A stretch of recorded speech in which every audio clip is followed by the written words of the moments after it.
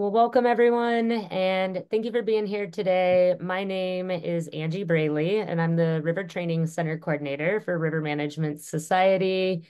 And I've been helping coordinate this River Career Discussion Series. This was a set of 4 different sessions learning about building a career related to rivers.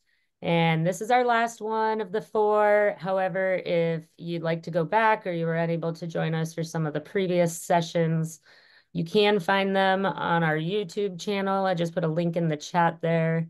And then I also put a link to our career series playlist, which is all videos taken over the last, recordings taken over the last few years related to river careers. So you can check those out on your own time as well. And also check out the descriptions for those videos. You'll see lots of resources linked there as well.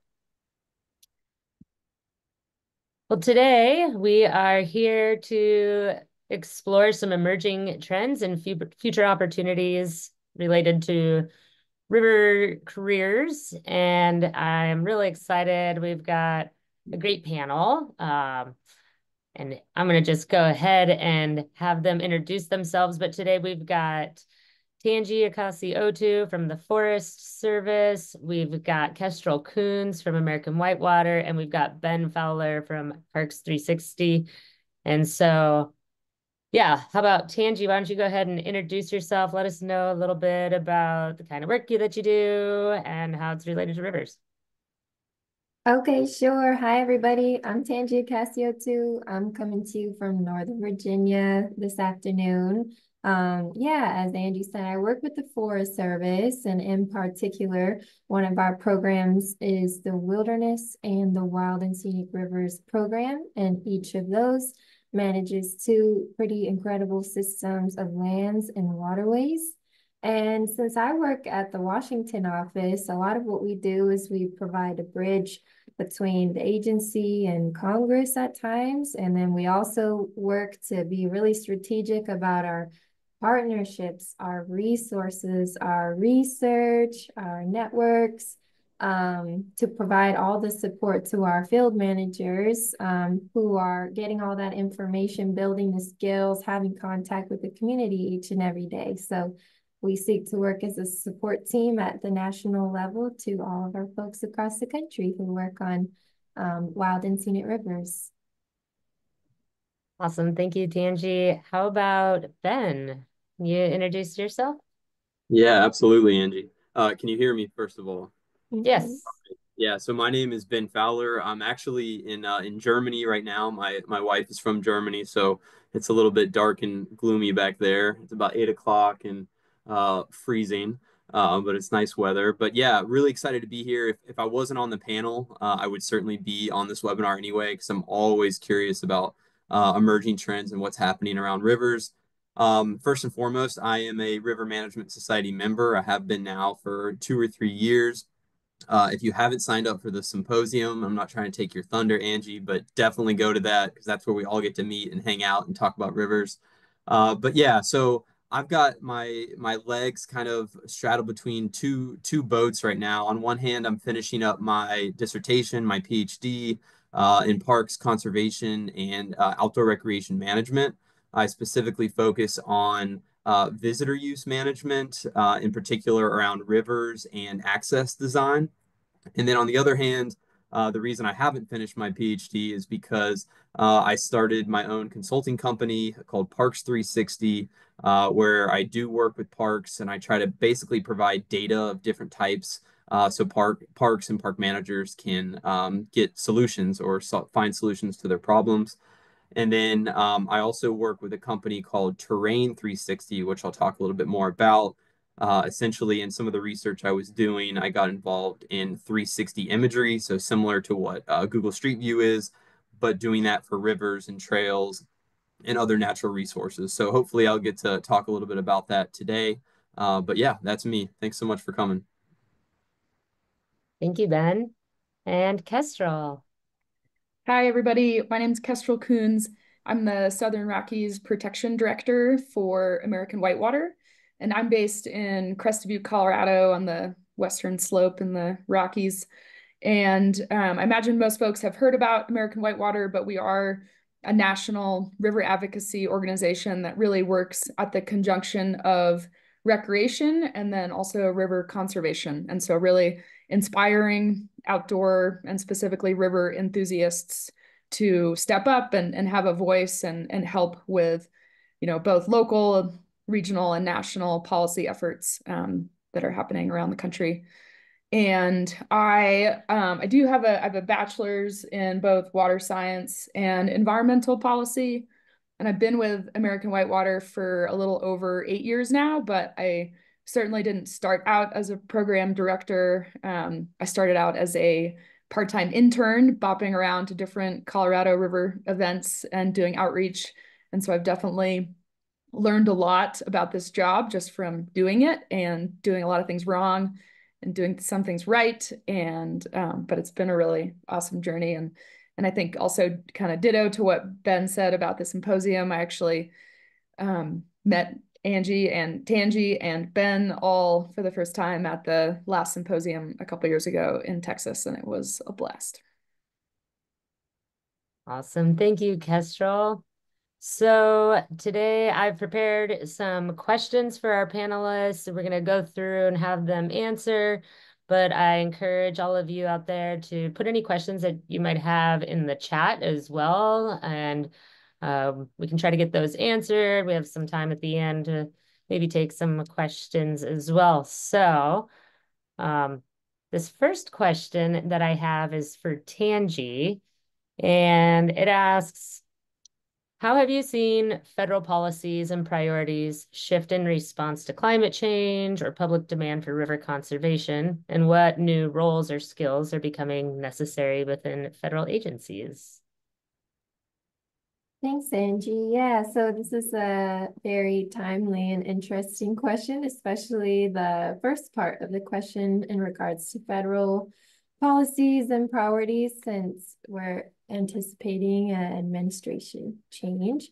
But I will highlight a few outcomes over the past few years that did result in some pretty substantial work and outcomes and tools and resources within our program, and then definitely talk about the latter half of the question in regards to roles and skills that are much needed in the Forest Service.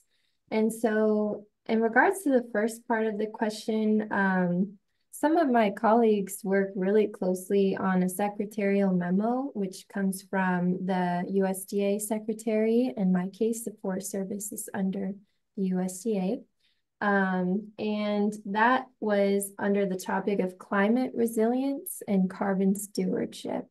And so there's a number of different directions for all kinds of programs, but for wild and scenic rivers in particular, some of the ways that our colleagues have started to build out some resources and implement things related to climate resilience is building a really amazing database called the Forest Service Climate Risk Viewer.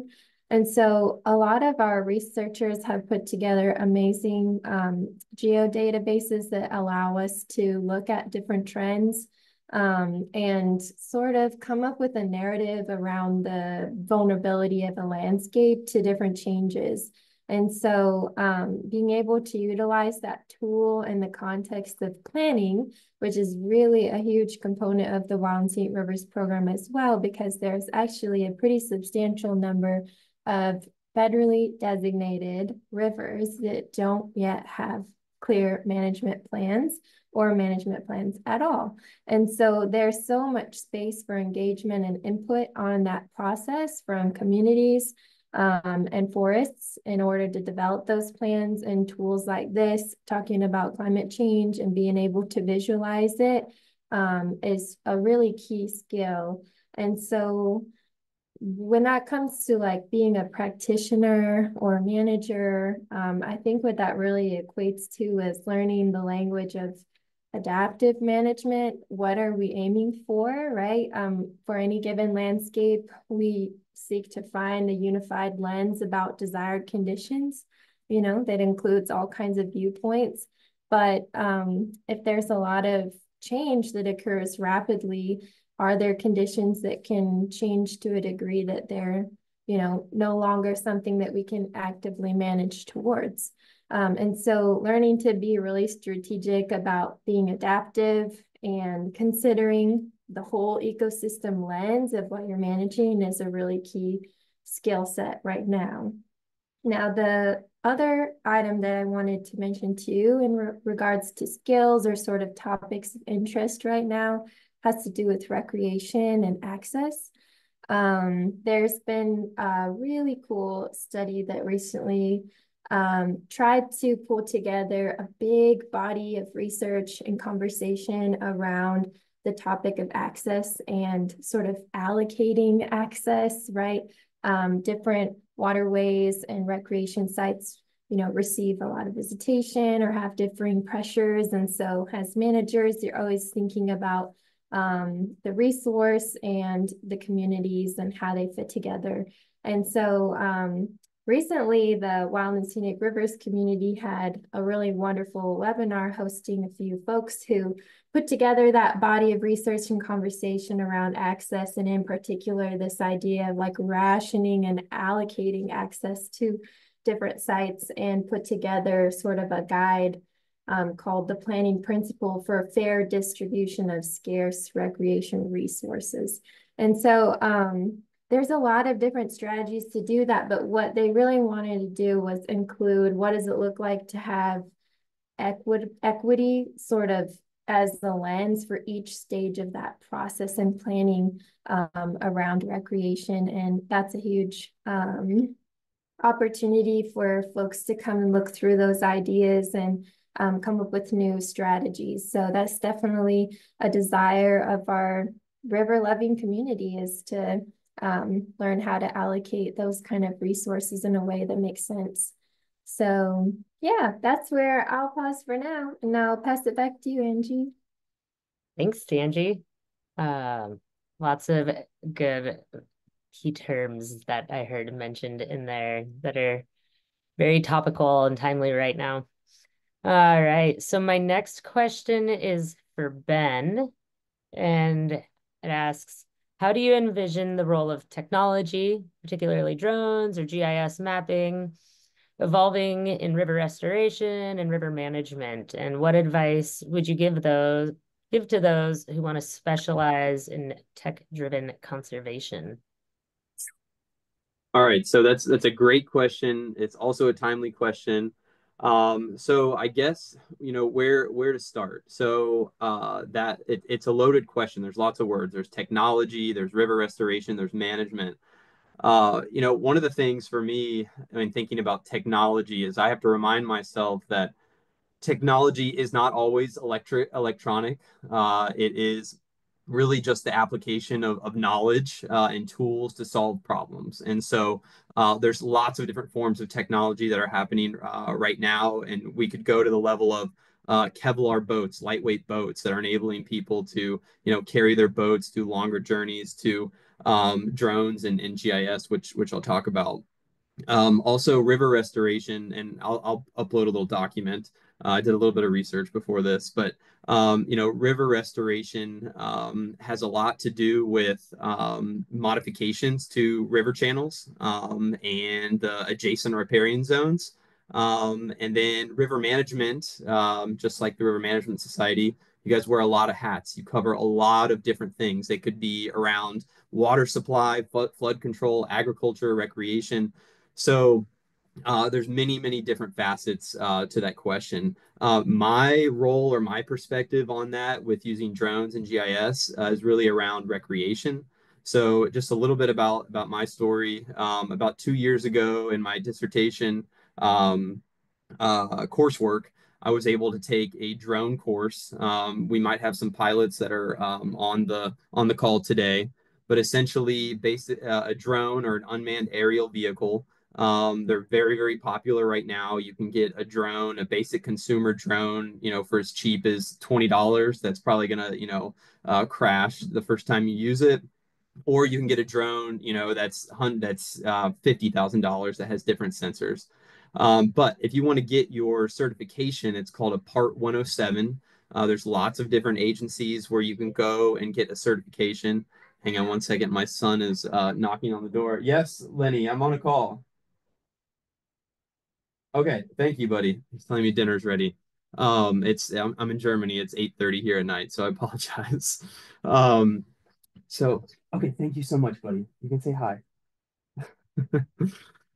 So if you want to go pursue the drone life, you absolutely can. You can get that certification. Obviously, you can fly recreational or you can fly commercial. So I got my certification about 2 years ago, and almost immediately I was able to find work. Obviously, with drones, GIS or geographic information systems, that's intertwined. So everywhere you're flying, everywhere you're taking pictures, in those pictures or in that metadata, there's spatial information that's tagging exactly where you take that imagery. And so, for one example, just to show how expansive the drone industry has gone, I would imagine Tangy at the USDA, they probably have a drone team. The National Park Service or any DOI agency probably has a drone team. American Whitewater, Kestrel, they're probably used to using drone imagery for planning or for other resources. And so drones have really taken over the industry. And likewise, there are at any sort of organization, there's usually whole GIS teams that are specializing in that type of data, that need that data to make decisions. Thank you. Can you go tell mommy? He just told me that he has a poopy. This is hilarious. I'm glad we're recording, Angie. And so drones are, you can see drones really everywhere right now. So one of the things that I've used drones most recently for a project is with Iowa DNR, Iowa Department of Natural Resources, and they are doing a master planning process for the Little Sioux River, which is in northwest Iowa. I'll talk a little bit about the 360 mapping or the 360 imagery that I'm also involved in. But drone use for in this case, it provides an aerial view of a river. It provides video, it provides imagery, it provides a totally different perspective of the river. And so if you haven't seen drone imagery of river, it's pretty neat. What I'd really like to do, Angie, if you don't mind, could we try and share one of those videos? And I can kind of talk through it a little bit. One of the things that we use the drone imagery for is education. And so specifically in the case of this Iowa DNR, the Little Sioux River here, this river, it's about 170 miles. They're trying to open it up for a water trail, but there's lots of agricultural crossings. And so this river shows here my my expedition buddy here. He's paddling. We have a 360 camera attached to that kayak. But multiple times throughout that river, you cross these really large ag lands with lots of cattle. A lot of times these cattle can be just in the middle of the river. Yes, what a view! It's very sinuous, meandering. It's absolutely beautiful. But there isn't a lot of education around how do you paddle when when you experience these cattle in the river. This was honestly my first time paddling where you had, potentially 200 cattle that were in the middle of the river on a hot day. And how do you safely feel like you can cross? And so videos like this we can use in education, we can use in stakeholder or community engagement. It shows people the resource in a really beautiful, unique way, but it also shows what happens almost on every cow encounter where they sort of rush you and you think they're going to stampede you in the water, but they're really just getting excited, and then they take off down the bank and they kind of follow you. So this was just a really cool video that we caught when we were doing this. So thanks for showing that, Angie. So that is just one specific example of how I am using drones and some of the work that I'm doing. And it's really just to open up access to these rivers, show them in a different way, use them for education. And then one other thing I'll see if I can show real quick. Oh, okay. Well, I can show it later, but it's just the 360 imagery. So we have an on the ground view of what that looked like as well, which is pretty cool. So what advice would you give those to who want to specialize in tech-driven conservation? Well, remember, tech is not just electronics. It's applying scientific knowledge to solve problems. So first, I would say, if you can, if you can do it with your time, if you have the ability to do it, if you have the finances to do it, go back to school. Especially over these next 4 years, might be a good time to go back to school. I don't know what the federal job situation will look like, but go back to school, go deep into specializing in some sort of skill or knowledge. And hearing Tangy talk, one of my biggest regrets was getting into policy. If you want to stay involved in any sort of conservation, especially around rivers, you need to understand policy. So become aware of that. And then last but not least, I would absolutely stay engaged with the River Management Society. I don't know how often you guys use it, Angie, but you have those core competencies that you've developed. And so you can find those on the website, and those core competencies really sort of lay a platform for all the different areas that you can delve into when it comes to river management. So definitely check those out. All right, that was my answer. Yes. Thank you, Ben. And thanks for sharing that video. That's really interesting. And as you mentioned, those core competencies, I'm gonna put a link here in the chat to a page that we've just recently put together around those core competencies. Not only does it link to the core competencies that were developed by the Interagency Wild and Scenic Rivers Coordinating Council, but it also has some other resources there, even like a previous recording and a little self-evaluation spreadsheet. So I encourage folks to check that out. All right, my next question is for Kestrel. And it says, asks, advocacy and policy play a crucial role in river management. What trends do you see emerging in river-related advocacy, and how can early career professionals best support policy change or community-led stewardship? Thanks, Angie.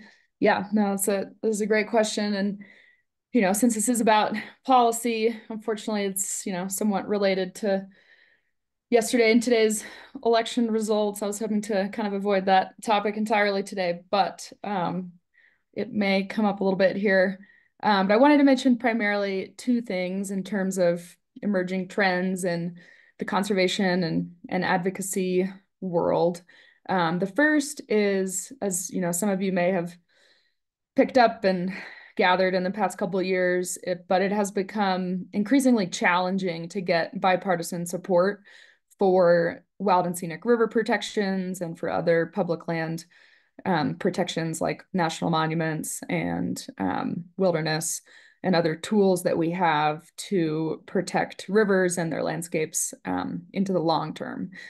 At American Whitewater, we do have the opportunity to really elevate the voice of outdoor recreation and the benefits that that has on tourism and, both community, small scale economies, and then also, of course, the larger US economy as well. And so that's something where we are able to get some really tangible bipartisan support for.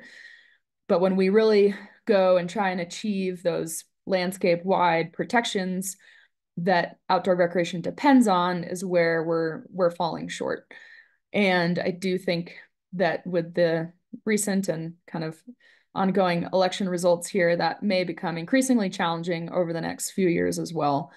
And so I think something that advocates can do both, on the ground and at the regional level is to really try and elevate the voices and needs of local communities. And so if we can build more diverse community support on both sides of the aisle for protecting rivers, then I think we have a better opportunity at convincing congressional leaders in DC that there's merit there and that their constituents on the ground really want to see these changes and improve protections for rivers. And so kind of, thinking about some tools that you might need or want to have in order to have those conversations, I really do think that to be an effective advocate, it really starts with being able to effectively communicate, both, verbally and written communication as well. And then also just the ability to kind of build relationships with a broad variety of people. And these aren't necessarily skills that you'll, only learn in school. I think a lot of this comes from just doing it. And then, I think that sets like a good baseline of, where can you start? And then I think tying into some things that Tangy and Ben shared as well, like on top of that, I think that there's a lot of merit in having some technical specific skill sets as well. And so using GIS to communicate, that's kind of all, part of your potential tool set. But at the very minimum, I think focusing on your communication skills and relationship building can get you a long way, especially when these conversations start to get more difficult. And then kind of a second thing I wanted to touch on is related to tribal nations and the tools that they have or that they want to have for protecting rivers. And so, at least during the Biden administration over the past few years, there's been a lot of focus on empowering tribes to have more tools to achieve land sovereignty, and to achieve, kind of other ways that they can protect rivers either on their official nation lands, or on their historical and cultural sacred lands as well. And so this has come both in the form of formally returning lands and rivers to tribal nations, but also policies for tribes and the federal government to formally co-manage landscapes like national monuments, and other federally designated areas. And so, I'm not quite sure that the Trump administration will have the same priorities here. And so I think it will kind of again fall on river advocates, local river managers, and communities to kind of step up and help fill that void to both respect and support tribal sovereignty. And especially, if we're not seeing that support from the federal level. And so how can we be a larger advocate in that space is something that I think we should all think a little bit more about. Thanks, Kestrel. And, touching on just that relationship building and working through partnerships kind of leads us into this next question. And this is open to all three of you. So, what are some examples of unique partnerships or cross-sector collaborations in your work? And how do these shape the future of river management? As we all know, it's a very interdisciplinary type of work that goes into it. So, how about we'll start with Ben, and then we'll go to Tangy and then Kestrel. Yeah, absolutely. Yeah, so I'll try to bring up a couple of examples that are specific to the work that I've done.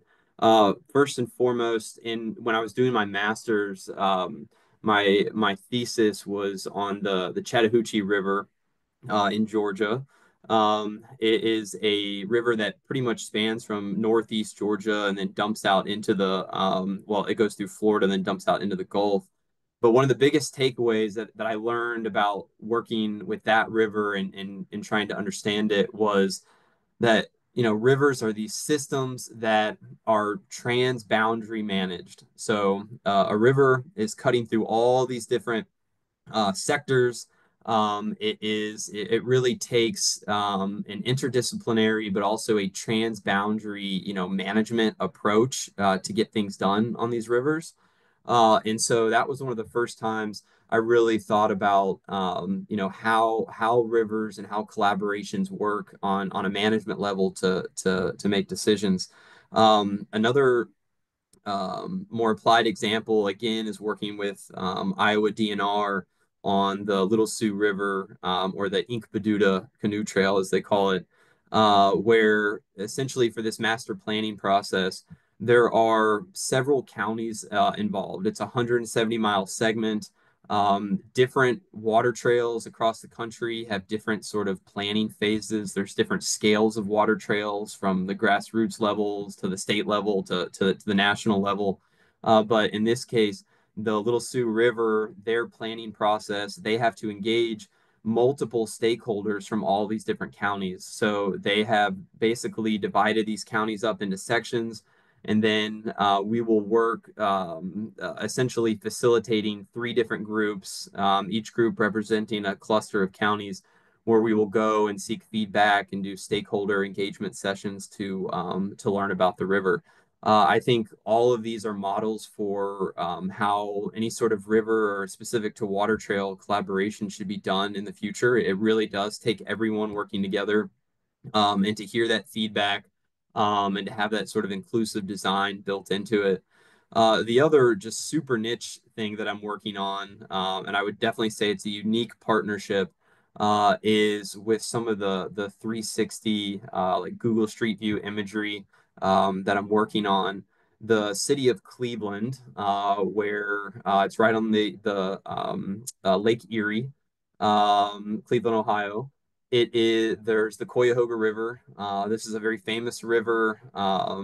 It caught fire. It was one of the original motivations for the Clean Water Act and the establishment of the Environmental Protection Agency. So long story short, they have a pretty robust sewer district that manages all the water in the watershed, that tries to basically have a 100-year plan for evaluating all the water and the watershed that dumps into Lake Erie. And so right now we're on a project where essentially, and Angie, if I can share my screen real quick, I'm going to replace current share. Sounds good. Uh, Share my screen. Um, so can you see my screen? Yep. Okay. So essentially, what this is, City of Cleveland. So this is kind of a just a very basic dashboard. I didn't want to get too much into the GIS data, but all of these little dots are places where you can click and actually see street view of the river, of the watershed. And so the project we're working on, it's a big project. There's over 500 miles that we're capturing, and essentially we have 360 cameras that are mounted on boats for areas that we can paddle. We have 360 cameras that are mounted on backpacks where we actually go and we hike into the stream. So a lot of these are behind people's backyards or private property or in industrial areas. But this is a very unique management approach. I haven't really seen it done anywhere else in the country, where they're using this type of data management to inform ultimately, water resource conservation and management. So that's just one unique example from my point of view. Cool. Thanks, Ben. Yeah. How about oh, there we go. Thank Tangy? Yeah. Yeah, sure. I'd be happy to talk a little bit about some of the partnerships that Wallensee Rivers program is engaged in from the Forest Service. And I would say these partnerships, and in particular, like the funding programs that can come from partnerships, really open the door for cross-sector collaboration, because I mean, that's what our hope is that the door would be open, the invitation would be made so that, all angles of engagement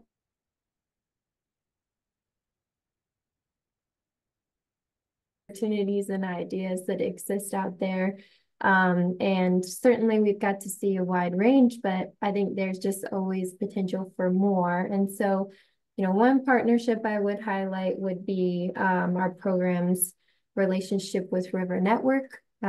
We've got a stewardship partners funding program. And so across the country, there are tons of groups that make concerted efforts to do different stewardship activities along local rivers. And that can range from education to monitoring to restoration and more, hopefully. And so that funding program is really what opens up the door to get that engagement from different groups that love their rivers for a variety of different reasons. And a new component of that funding program is actually money for the purpose of relationship building. And so there's, such a huge community around stewarding rivers, but sometimes there can be barriers to building relationships. There can just be connections that don't exist, or maybe geographic barriers or otherwise, especially with federal agencies. It can be difficult to sort of understand and navigate who does what and who the point person is for different things in different locations. And so the relationship building money and that folks can apply for is to sort of recommend like, hey, I think we're in the same lane here, but we've never sat down and planned and sort of talk about intersections and opportunities here. And oftentimes that can be groups that are a lot smaller or don't or haven't been historically favored by the agency to be engaged. And so that's sort of an exciting thing that has opened the door to have more collaborations with different groups that have different stories and connections to wild and scenic rivers. And let me see, I guess the other one that I'll highlight here, as far as the collaboration, it's been really cool to work with other programs in the Forest Service who engage different audiences. And so one of the cool collaborations we've done is a few activities with the freshwater snorkeling program on designated wild and scenic rivers. And so if you haven't heard about freshwater snorkeling, there's a lot of incredible biodiverse, beautiful, healthy river ecosystems in the Wild and Scenic River system, where people have the opportunity to look beneath the surface and see that there's a whole body of life, a whole ecosystem living and moving down there. And it really changes a lot of people's perspectives on what rivers are. It's not just one big, flowing mass of water. There's a whole world beneath the surface. And I think that's intriguing for youth, but for adults as well. And so trying to connect their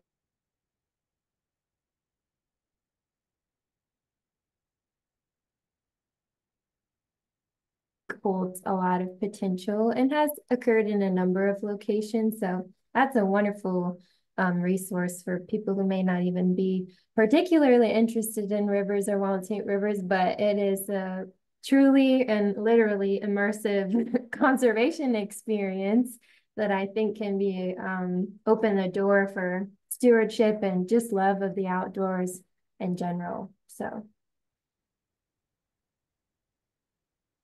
Awesome. Thank you, Tangy. And Kestrel, I'm curious to hear your perspective on this question. Yeah, I have a couple examples, and also just want to say that I definitely want to go freshwater snorkeling. I can't say I have quite done that yet, so that's high on the list.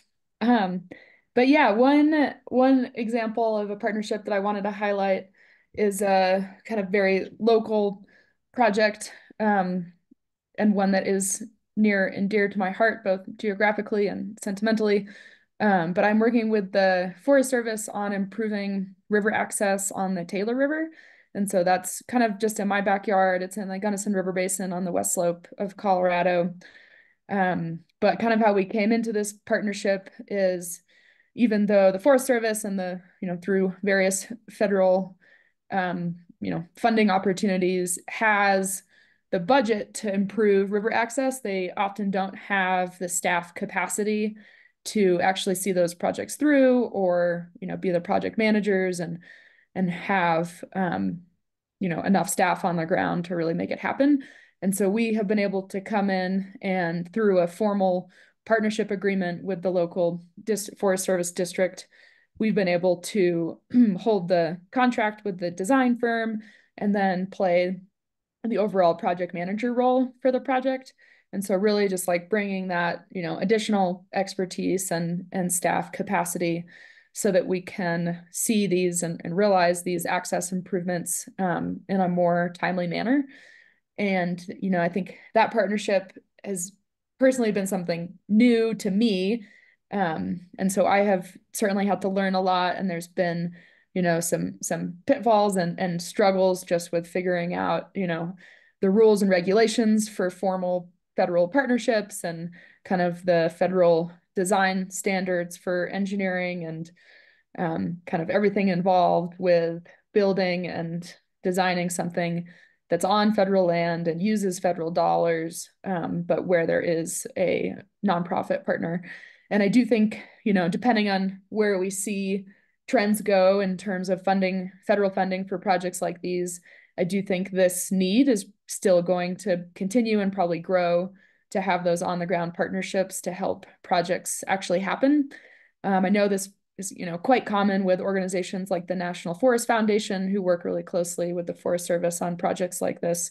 But I do think there is opportunity for other nonprofits or, counties, communities out there to work with the Forest Service and other federal management agencies to help, essentially help them get these access improvements to happen and on the ground, and make sure that there is sufficient community input and that it's a project that will be durable and also be supported by local communities. Thanks, Kestrel. So my next question, this one again is for Kestrel and Tangy. We'll go to you first, Tangy, though. And maybe we've already touched on this a little bit in some of your other questions, but in your work with river communities, have you noticed any specific cultural or community-driven changes in river conservation priorities? And how might professionals want to prepare themselves to address these? Yeah, I can speak to that a little bit. And yeah, this definitely goes on with some of the themes that we've highlighted, I think, collectively in some of the other questions. And I will say that, the priorities and values around rivers, I think there are some pretty central ones and unifying ones that, remain regardless over time. But there's been so much more momentum and actual timely dialogue of sitting down and sorting through what are the systems and protocols that led to unequal access to rivers and engagement there. And so I would say the conversation around equitable access, although it's been ongoing, it has so much more support, resources, and I think more of like a systemic approach to that topic than maybe in other seasons, but I haven't been around so long, so I'm not going to talk about things before my era.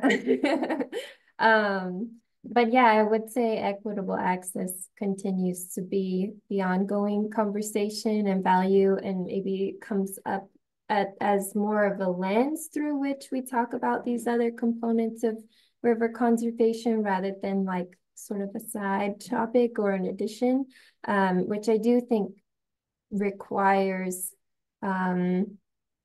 looking at things through the system understanding, not just as like sort of a basic principle, but like certainly it's nice to have data to sort of set the table in some ways, but also thinking about historical context and knowing who plays what role in, allocating access and who influences those outcomes, I think. And so that's being in webinars like this, I think can help to illuminate that, but would just sort of encourage you guys as you try to get the big picture of who does what in the world of river conservation to just always ask, whenever you get to speak with a mentor, who do you work with? What role do you play here? To get a big picture of that network. And I think that's a key skill to have when you come in, because it really helps you understand the strengths of, your position and the opportunity within your role, and then how that fits with others. So yeah, that's what we'll highlight there. Thanks, Tangy. And yeah, Kestrel, if you have anything to add, I know you've also touched on this a little bit already, but. Yeah, no, certainly. And definitely want to echo everything Tangy just said too about equitable access. I think that's a huge, huge part of, all of our work around rivers, or, should be. But yeah, in terms of kind of changes and community-driven priorities, it made me think of how, for a long time, we've really been driving home, how can communities, especially rural communities, diversify their economies and, get more outdoor recreation, get more, river recreation specifically, to support local businesses. And while I, 100% think that that's still true, especially, for a lot of communities at least, at the same time, some communities, some that I've seen in person, some stories I've heard of, are really struggling with how to manage and how to have sufficient infrastructure to, appropriately provide sustainable recreation opportunities while still protecting the values of that local community, and then also protecting the environment and the local ecosystems from impacts that do happen from a lot of recreation. And so I think, to the degree that we can, to really focus on the sustainable part of tourism and river recreation tourism. And so that, might include a bigger focus on educating the public, a bigger focus on river etiquette, as we bring, new people into river activities and sports. How can we ensure that they are also getting that river etiquette lens, and having all the tools to not only recreate but do it in a really responsible way. And I think that there's, really it comes down to every community is different. But across the board, if you have, recreation opportunities that exist in your backyard of your community, you really need the appropriate infrastructure, funding, and technical assistance to be able to manage that recreation. And so I think, again, that's where, partnerships come in really handy between nonprofits that can help with education, or technical assistance, federal agencies and state agencies that can help with funding, and other aspects to make sure that we can keep people getting outside for a long time. Awesome. Thanks, Kestrel. Um, Got a question here for Ben. And Ben, I know you have really kind of touched on this. I don't know if you just had like a short summary of what you might just want to reiterate. The one technical advancement in the last few years that has truly transformed your work, and how has it improved river management or restoration efforts? Yeah. And again, I'll share my screen, but the 360 imagery, or Google Street View, combined with geospatial technology, or GIS technology, I would say is the one huge advancement. It's something that we use every day in our work, and there's really simple tools that everybody can access, and so, like, here, I was in Germany, and I'm thinking, what's like an applied example that I can show, that is right here in our backyard. So this is a city in Münster, Germany, and this is Google Earth. So you can see this on Google Maps as well. Let me hide these floating meeting controls. But one of the cool things, like with Google Earth, is like the ability to access historical imagery. And so you can go back and you can see, like, this has historical imagery till 1985, and there's these little tabs here, and you can see how places have changed like over time. And so this was a channelized section of the river right here. You can see right here. Let's go back in time a little bit. Super channelized. This is very, very common when it comes to river management back in the day, to gain control of the river and channelize it for purposes. And you see us taking down dams all over the place. You can do this at the Klamath too. It's kind of cool to see. But then you go to 2020, and they dechannelize this, renaturalize it, whatever you want to call it, and now it's opened up to a park. It's starting to get its original meander. And so, again, this is just an example I was thinking of. Like, this is completely accessible to everyone to be able to see land use or river use changes over time, which is pretty cool. But absolutely, Google Earth, and then the 360 imagery. Google Street View started in around 2007, and it was pretty instrumental in changing the way we experience spaces, particularly with streets and navigation. But now anybody, if you go to Google Images and you go to like all photos and you search, almost everywhere now with the advancement of 360 cameras. They're so cheap now. Many people have them. You see them at concerts everywhere. The military, real estate, the medical industry, these 360 cameras are starting to be found everywhere. And I really see traditional photography being replaced with 360 photography. It's more immersive. It is just an all around better photo. And so I just think it's the coolest thing. Cool. Thanks for sharing, Ben. Yeah. All right, so I've got one last question for each of you. Well, it's one question to all of you, and it's hypothetical, but if you could create one new role or maybe department, position, whatever you want it to be in your field, specifically to address some of the future challenges to river management, what would that role or position or department be? And how about we start with Tangy and then we'll go to Kestrel and then Ben. Okay, cool. Yeah, thanks for including this question, Angie. It's nice to like, because like I was thinking about it and then I sat with Steve. So Steve Chesterton is the National Wild and Scenic Rivers Program Manager for the Forest Service. So I wanted him to weigh on this topic too. But it gave us a chance to be like, okay, dream big. Yes. Which is nice because you honestly you can't do your work if you're only looking at the issues. You need to have a vision too.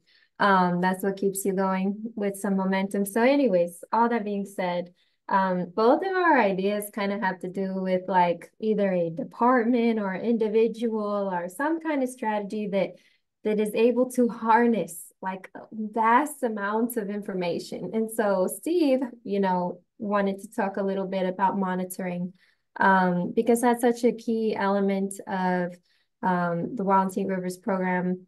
In our agency, our monitoring capacity is what really informs our ability to say, how are our management decisions going? And how might we change? What strategies should we take into the future? But mobilizing resources and individuals and then parceling through the data is a difficult process. And there is a really amazing amount of data out there in regards to rivers, but in order to sort of coordinate it to make sure, are we looking at all of these numbers through a similar lens, and then to make sense of it, it doesn't just require like computing power and knowledge, like it requires tangible relationships across a number of agencies, whether that be federal, state, or local, academia as well.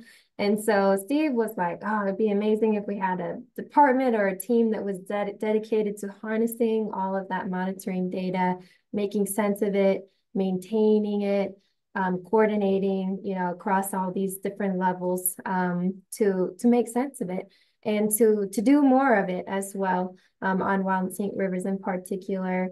And then similarly for me, I think it would be interesting to do something along those lines to harness ecological knowledge. And coming both from indigenous communities, which it's not something that is like you just package it, it's a ongoing conversation, it's relational, and engaging with it is not like straightforward. It's not a textbook. And so I think like having a team who could, build like that community, build relationships to leverage that, and also to include other forms of just ecological knowledge around wild and scenic rivers and historical knowledge around our wild and scenic rivers as well would be very intriguing to me, because usually it's like there's a lot of knowledge holders out there and they're so close and devoted and dedicated to the resource, but they're not always like on the platforms like sharing everything they know. And we lose a lot of knowledge about these places. We do. We lose a lot of context when we don't connect with individuals. So like a living, dynamic community of knowledge holders that preserve that knowledge and share it with the next generation would be interesting to me. But yeah, Angie, let me know how we're gonna do all these things. You got me thinking now, so. Well, it's good. The wheels are starting to turn. Mhm. How about you, Kestrel? Yeah, a couple of thoughts here, and this was, yeah, definitely an exciting, also challenging question. I mean, at American Whitewater, we really only have 13 paid staff around the country, and so depending on how you look at it, you could really, have a lot of growth there in different areas. But I kind of thought about this question more generally in the whole field of river advocacy. Um, and I want to be clear too that I think a lot of this is already happening, but I think there is, a need to have a greater focus on diversity and equitable access. I know this has kind of come up a lot today, but truly, I think, river advocates are often born out of having those opportunities to explore and connect with rivers and develop that sense of place. And I think that really our goal should be, to have a river advocacy, population that's representative of our country's pretty diverse population itself. And so I think, there is a direct correlation with the more folks that we can get out on the river and the more variety of folks that we can get out on the river, the greater diversity we will have of people that are able to speak up for rivers. And I think that's going to go a long way as we, continue to run into challenges with policy at the federal level. And also just, for the pure amazingness that it is to have opportunities to get people outside and to see how special these places are.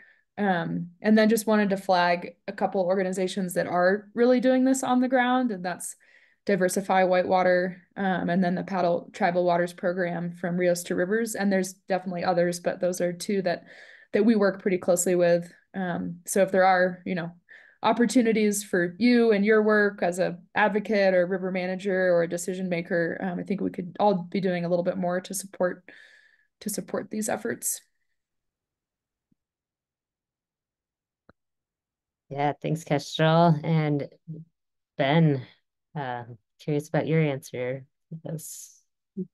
Yeah, I think the reason I haven't finished my dissertation is because I started doing this with Parks 360. So I really believe in reality capture, the 360 imagery that I'm talking about. I think to go off Tangy's point, sort of preserving knowledge, not just from the context of people or passing down oral traditions or passing down other forms of knowledge, having a baseline digital representation of a river conserves it. Even though that river and that imagery might be a shot in time, when you take imagery in general, traditional imagery, but more specifically 360 imagery, and you create a full virtual tour, it preserves that in time forever into eternity. And there's really no reason why we don't have more access for everyone digitally to our natural resources, whether it's trails, whether it's rivers. It just needs to be done. Google has almost mapped 99% of the world's streets. That needs to be done for resources. And I do think there's a caution there. I think there's also the wilderness debate. I think there are some areas that, maybe shouldn't be accessible. Maybe we shouldn't bring technology into it. There's tribal concerns where maybe we shouldn't take photography of certain areas. But I think in the places that we can, in the places that we have permission to do that, we have a duty or a mission to preserve these places. And so photography is a really, really powerful tool to do that. And so the department I would create for any natural resource management agency would be 360 imagery teams. So that's my spiel. Cool. Well, thank you all again for joining. I know that we're kind of hit our time. For those who maybe had to join late, we have been recording. And again, I am going to put this on the RMS YouTube channel. I'll put it on our career series playlist. I'll also send it out to everyone who registered. And I did see one question come in about what is, and this will be kind of like our final question. Let's see if we can do it in a nutshell here.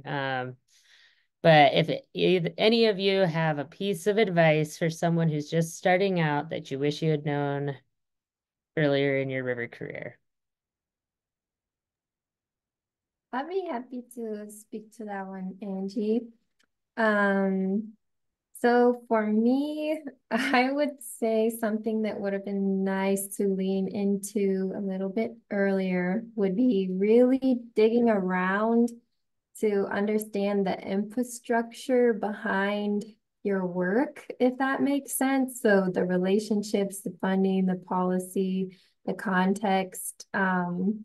Because sometimes like, and maybe it's already apparent, like even as a student, but I think folks who are really passionate in this line of work have so many like wonderful dreams and ideas. And how great would it be if we could come to work every day and just deliver those and see those results.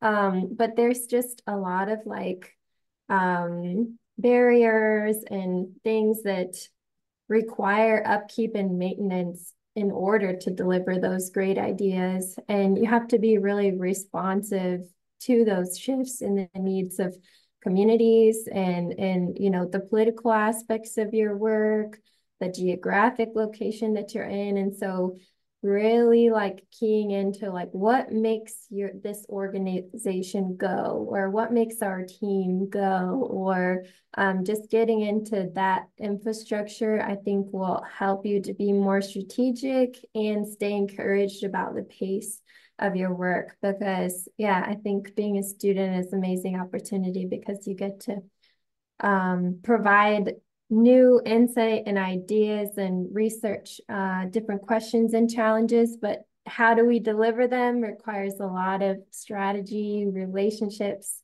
and logistics. And so setting yourself up to know what those things are earlier will give you a really strong start, I think. Cool. Thanks, Tangy. And I know Kestrel had to run to another meeting. Ben, I don't know if you had any final thoughts. Yeah, Macy, I was going to say just great question, and I mean this genuinely. I guided for about 6 years on rivers, and I'd never heard of the River Management Society. I think if I would have known that the RMS existed before then, that would be the one thing that I wish I had known earlier. I think just the fact that you're on this webinar, that you're staying engaged, you've really found the right place to have a career in rivers. And then above all of it, just do not forget to enjoy rivers and get out, make a trip part of your everyday life, join a chapter, do something where you're engaged with rivers, maybe outside of work. But most of that's common sense to everybody here. Excellent. All right. Well, with that, I just want to say thank you again for sharing with us today. And thank you everyone who joined.